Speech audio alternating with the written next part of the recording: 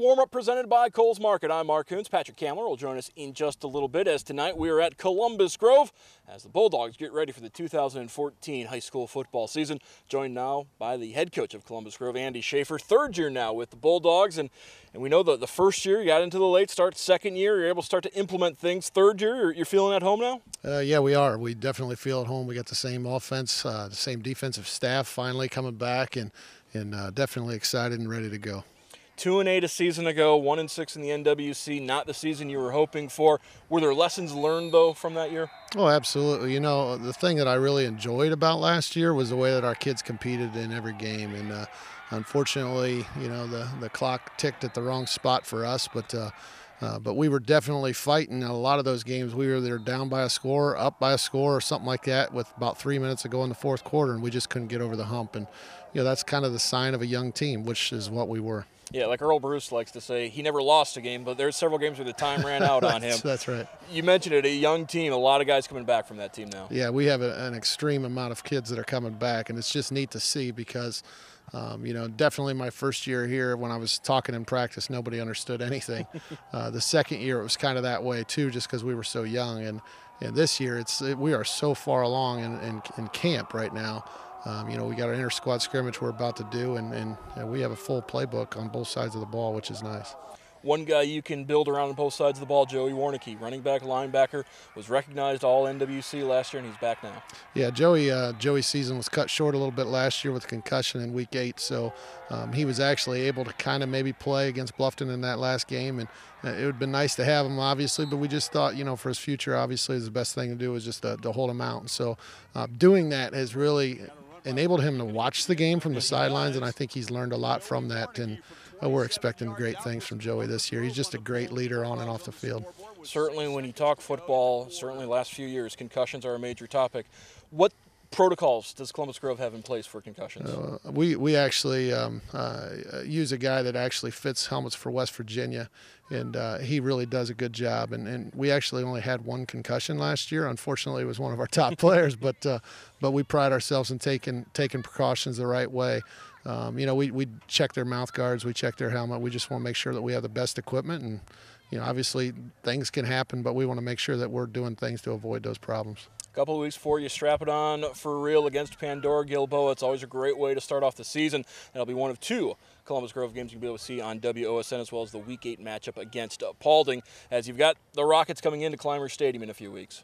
We're excited about Pandora game. Just as always, obviously, it's just a natural rivalry when you can, you know, throw a rock and hit Pandora from here. So, you know, it's not very far away. They have a new coach, so they're going to be excited.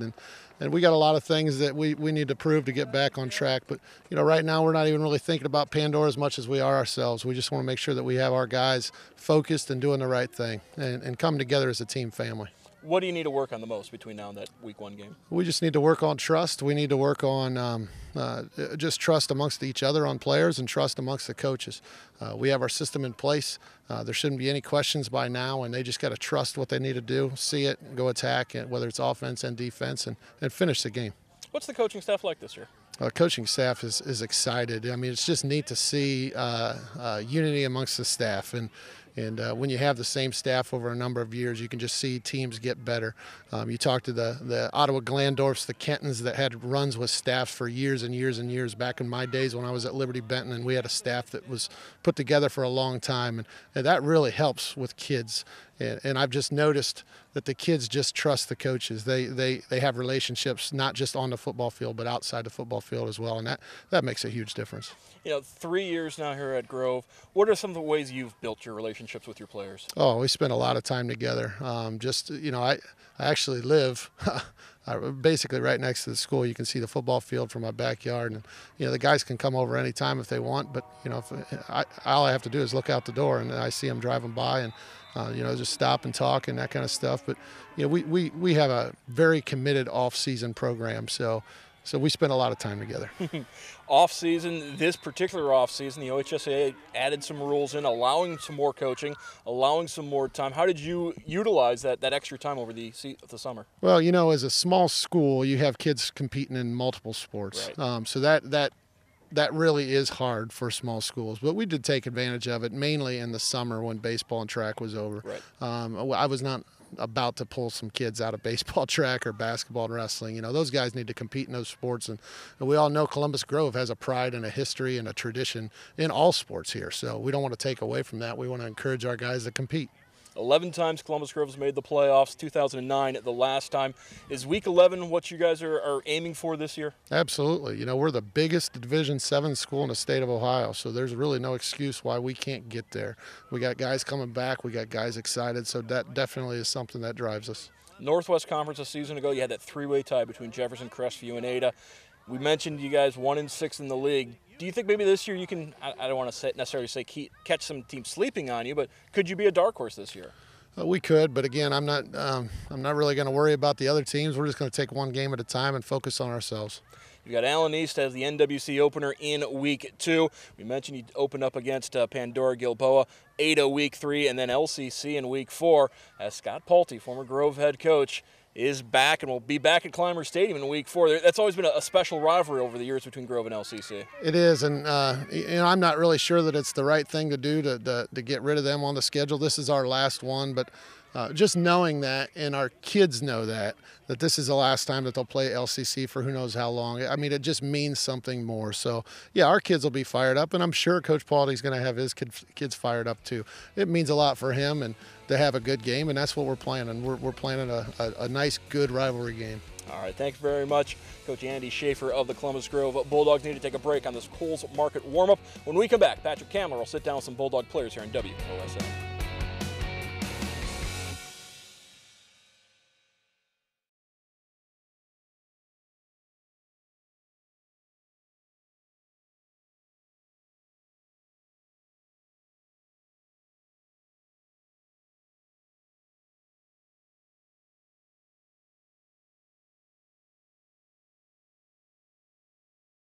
Welcome back to the Coles Market warm-up show. Continuing talking to the Columbus Grove Bulldogs. Got a couple Bulldogs with me here on set. I've got Joey Warnicki and Kristen Steckschulte. Guys, thanks a lot for joining us.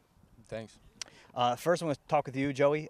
How's practice going so far for you guys? Practice has been going well. We got a lot of guys stepping up and continuing to push each other and make each other get better and work harder. Awesome. Christian, a lot of younger guys. You guys are returning a ton of guys from this past year. How have the seniors been working on getting those guys kind of up to speed and helping the younger players and helping them to figure out how they're going to go this season? We've been helping out a lot. We've even got 2 seniors that just joined the team this year. There's only 7 of us, but we've been helping out the coaches as much as we can, getting the younger guys in and getting them reps and helping them know what they're doing. What are some specific things that you guys have been working on? We're focusing a lot on run this year, and mainly just getting the young guys in and getting them reps with their run plays so they know what they're doing. We're making sure everyone knows their assignments and knows what to do, and they can get in scout team and then push each other to get positions and make each other work better. Now, we only started talking about football here about the last week. When did this process start for you guys? When do you guys start working on football? You first, Joey. Go ahead. It's been going on since before school even ended. We've been working in the mornings, but now when we're in pads, we're in full contact. It's time to go. We're ready. A couple weeks, Pandora Gilboa is coming in. It's your first game. Christian, I'll ask you this first. What has you most excited about Week 1? Well, definitely the loss last year helps us want to get them back a lot more. I mean, we beat them like 3 years in a row, I think, and lost last year, kind of refired the rivalry a little bit, so that helps out a lot with motivation for Week 1.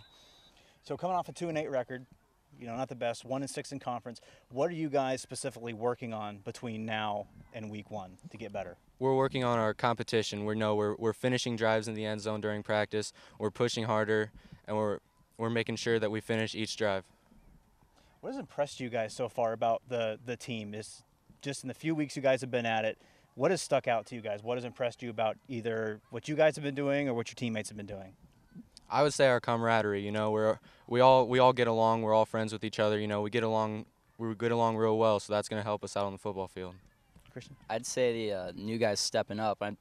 We had 3 upperclassmen just join the team for their first year this year, and they're stepping up and fitting right in with the system. And the younger kids too. We've got a bunch of freshmen trying to get reps with the older guys and getting better. All right, thanks a lot, Joey Warnicki, Christian Steckschulte, for sitting down with us. When we come back on the Coles Market Warm-Up Show, we'll have some more Bulldogs right here on WOSN.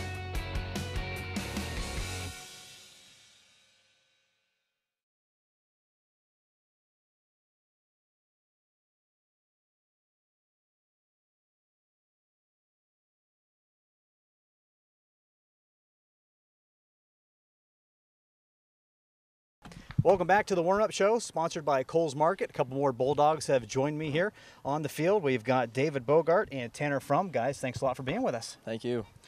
Only 7 seniors on the team, as we learned. I'll ask David this first. What is it like on the team when there are really not a lot of seniors? You're used to a few more on a team traditionally. When it's only 7 of you guys, how does that affect you guys from a leadership perspective and getting the underclassmen ready to go? Well, it's not too bad because we got a lot of returning players, so we got a lot of guys know what they're doing. So we had a lot of varsity players coming back. So the leadership part isn't too hard because we got a lot of, the senior class this year is a lot of leaders. We don't have many followers. We're just a bunch of all-around guys, the leaders for the team. Tanner, what are you most excited about heading into the football season? Well, we have a lot bigger numbers this year compared to last year for the team, and I really think that's going to help out our team with helping each other get better on practice and game nights too. And what have you guys, and I'll go back to you, what have you been working on the most here since you've been in camp? Well, we've been working on a lot of tackling. Tackling was a big deal for us last year, so we've just been repping them tackling drills out in defensive practice, and then offensively we've been working on our route running and our running plays, so that helps a lot for the season and stuff. What do you feel like you guys are working on the most getting ready for week 1 here against Pandora Gilboa? Well, we've really been working both ways. That way we're a really well-rounded team. So that way we don't have many weaknesses when it comes to week 1 against Pandora. So we are ready to go. Does it amp up the preparation just a little bit to know you guys came off a 2-8 season, and as seniors, you know that you don't want to repeat that as much as you possibly can? Does that up it up a little bit? Oh yeah, the 2-8 season was real tough for me. Yeah, I love football and I do everything I can for it. So I do my best, and the last thing I want to do is have another 2-8 season. And on my mind is week 11. That's all I want in week 11. Along with week 11, because you guys want to get back to the playoffs. It's been a while, 2009, last time Columbus Grove was there. Are there any other games you guys have kind of circled on your calendar that you're like, oh, I really want to get up for that one? Although we know you're up for all of them. But are there any ones you've especially kind of circled on your calendar? Tanner, what do you think? Well, I really feel like we, as a senior group, want to play LCC real bad because our ex-coach just went there and we want to have a shot at him again. Well, I'm focused on Pandora right now. Just Pandora, everything, you know. That's first game, and let's start from there, and let's get the season started for Pandora. All right. Guys, good luck in the season. David Bogart and Tanner Frum, a couple seniors on the Bulldogs. That's going to wrap it up for the Coles Market Warm-Up Show. For Mark Kuntz, I'm Patrick Kamler. We'll see you next time.